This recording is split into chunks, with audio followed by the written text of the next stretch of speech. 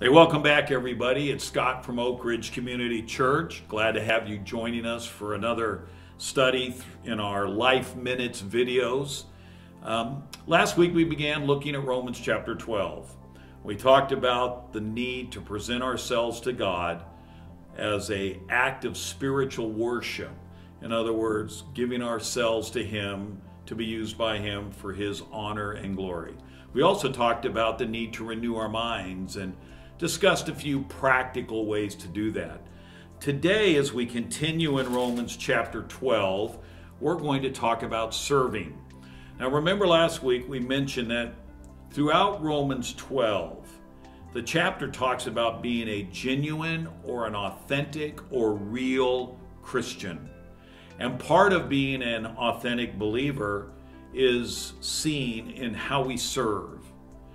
Doing things that honor the Lord, using the gifts and abilities that He has given us, and that's what we're going to talk about. In fact, at the end of verse 2 of chapter 12, Paul mentions the good and acceptable and perfect will of God. Now, the will of God are things that God desires for us, things that He wants for us in our lives.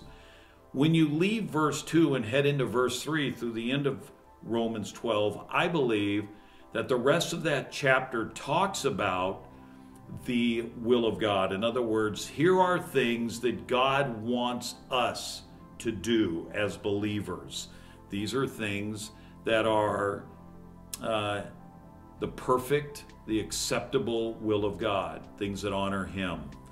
So beginning in verse 3, and going down through verse 8, Paul talks about what we term spiritual gifts. Now, gifts, spiritual gifts, are something that are given to us by God, and we're going to talk about that in a moment. You will find them in other places in the Bible. 1 Corinthians 12 through 14 talks very much in depth about spiritual gifts.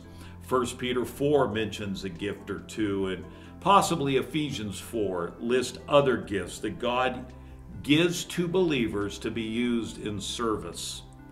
Now, I have here next to me a golf club, and I don't have this so that I can rap somebody on the head. To get good at something, you have to practice. Now, I've played sports for most of my life, and no doubt, golf for me has been the hardest and most challenging game to play. But I keep working at it, hopefully I'm a little better than I was a few years ago, but it takes practice. And even though God gives us spiritual gifts, abilities, and things to be used in service for Him, if we never put them into practice, really, we're not doing any it doesn't do us any good, right? God gives us a gift, but we sit back and we do nothing. I can say that I want to play golf, but if I never work at it and I never pick up a club or I never practice, then all I'm doing is just saying, well, yes, I've got this golf club, I'd love to play golf, but I'm just not going to spend the time to do it. When it comes to spiritual gifts, we have to put them into practice. And it's not so that we become experts at our gifts. It's so that we can be used by the Lord. And that's what we're going to talk about today, spiritual gifts, because that's what Paul talks about in Romans 12. Now, let me first tell you that there is a danger that sometimes happens when we get into discussions about spiritual gifts. Now, I've heard this a couple of times throughout my life, and not for several years, but sometimes people, because they have a spiritual gift that maybe is a more behind the scenes gift, and I'll explain what I mean in a minute, they think that their giftedness, what God has given them to be used for His glory, is not as important as someone else's.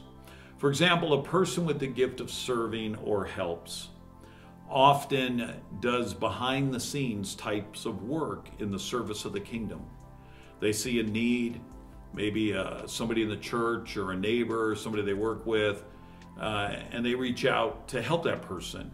And they do it without fanfare. They just do it because that's what they're how they're molded by God. That's the gifts they've been given, and they use those in different settings. Some people have the gift of teaching, but not every teacher has to teach publicly before a bunch of other people. Sometimes that teaching gift is used in one-on-one situations and so on and so forth. The point I want to make is that of all the spiritual gifts that God gives, everyone is equally as important as another. So never think negatively that, well, I only have the gift of serving or I have the gift of giving, that it's not as important as the gift of teaching or the gift of leadership, because that's not true. Every gift is important. And if we get in this negative mindset that, well, I don't have anything to offer, then that just defeats the whole idea of serving Christ, because we become unappreciative of what God has given us. Chuck Swindoll makes a good point. He says the freedom from comparing yourself with others results from a renewed mind, and that's what we talked about last week. So let's talk about spiritual gifts. Now, before we read from Romans 12, let me just make some comments. First of all, every Christian has at least one spiritual gift that is given to them when they become a follower of Christ. Now, probably most Christians have more than one gift, but what I've observed is usually there is one that we call the dominant gift. It's that gift that is used the most when we're serving the Lord. A second thing to keep in mind is that there's a difference of opinion on how many gifts there exactly are. Some people there's been lists I've seen from anywhere from some 12 or 13 gifts up to 29 or 30 gifts. So there's debated areas on how many spiritual gifts God actually gives to the church. So we're not going to get into how many there exactly are, but just know this, there's a difference of opinion on how many gifts there are. A third thing to keep in mind, and this is very important, our spiritual gifts, along with our interests, in other words, the areas of passion that we have. For some, that might be, I really enjoy working in the area of sports. I really enjoy doing music and things like that. Those areas of interest often are tied to our spiritual gifts, not always, but they are, and along with areas of interest and our personalities, how God has made us. So our gifts, our personalities, and our areas of interest can help us discover what ministry areas might best fit us. In Romans chapter 12, Paul does mention a few of the gifts. Now, 1 Corinthians 12 gives the longest list of gifts. But in here, he just mentions, for example, the gift of serving. He talks about teaching. He talks about the gift of exhorting or encouragement. He talks about the gift of giving, and then there's a few other gifts that he mentions. So Paul talks here about several of the gifts that when we renew our minds, one of the ways that we're showing that we are following God's good and perfect will is to serve using the gifts God has given us.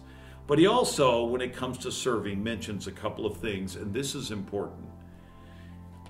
In verse 3, he says, "For by the grace given to me," he says, "I say to everyone among you not to think of himself more highly than he ought to think, but to think with sober judgment, each according to the measure of faith," which most likely has to do with the gifts that God has given us, each according to the measure of faith that God has assigned to each one of us. What is the writer saying? Well, when it comes to serving, we have to have the right attitude, the right mindset.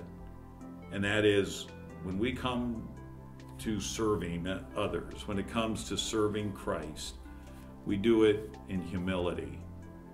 Now, what Paul is saying here at the first part of this verse is not to overthink about how great we are, or to have this inflated view of ourselves.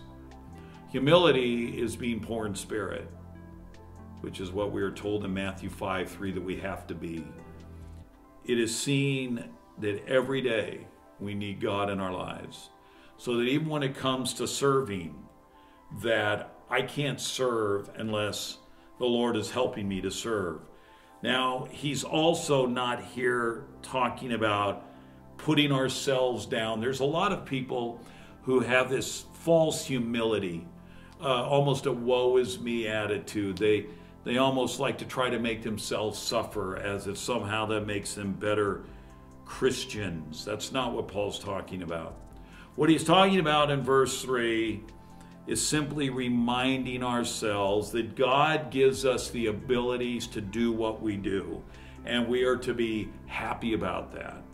And so it begins with humility. Lord, thank you for how you've wired me.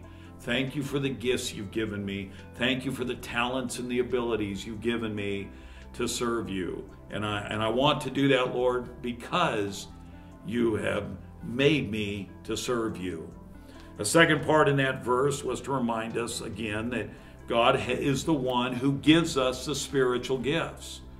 So there's no reason to be proud. The guy who has the spiritual gift of teaching, who maybe is very articulate in getting across what the scriptures are teaching and applying it to our lives, if we're not careful, that person could get very proud about their abilities to communicate God's word. And there's a warning there not to get that way, to always keep in mind that God is the giver of the gifts. And in humility, we come and say, Lord, use me to serve you. And there is an important part that Paul mentions here. It is an interesting thing that when you read 1 Corinthians 12, Paul compares the church to the physical body. And in that chapter, he basically argues that we need in the church everybody doing their part. In other words, every Christian who belongs to a church has a gift, a spiritual gift. And for the church to reach its potential, to be used by God, we need to be serving within the church. Now, that doesn't mean we don't reach out to the community around us. It doesn't mean we don't do things to help others through our gifts that are outside of the church. But the point is, 1 Corinthians 12 and here in Romans 12, we are reminded of the fact that we need each other. Listen to verse 4 of Romans 12. For as in one body we have many members, and the members do not all have the same function. We don't all have the same gifts. So we, though many, are one body in Christ, and individually members one of another. So we have different gifts, but we all make up one body. So we need each other. All right, that's what he's saying.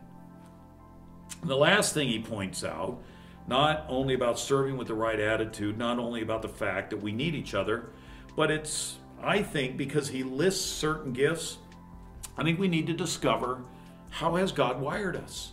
Here at Oakridge, we have a spiritual gift survey that people can take that walk them through certain questions and help them put together their own understanding of their gifts, their areas of interest, things like that, to help them. It's their own ministry profile, really is what it is, to give them an idea of where they best maybe would fit in God's kingdom, where they best would serve. So there are surveys out there. Other people say that what you should do is ask others what they think your gifts are, and then try different areas of ministry. That's one way to find out whether you fit into that particular area of ministry or not. Experiment in different ministries. Nothing wrong with that. But what I want to encourage us to do is this: recognize that since God has wired us with spiritual gifts, we are to use them for His glory. Ask God to show us what we should do. And don't be afraid to do a spiritual gift survey. You will discover that maybe God has given you a gift that you may have thought was there, and you discovered it really was, and someone else may have mentioned to you, I think you have the gift of, and Maybe you didn't think so, but the more you began to look at things, you discovered, you know what? Yeah, God has given me the gift of serving. God has given me the gift of encouragement or exhortation. So to be a genuine, real, authentic Christian, we got to be out there serving. We need to let people see Jesus. The only way we can do that is when we reach out to others. Hey, this is Scott from Oakridge. Have a great week. Thanks for tuning in.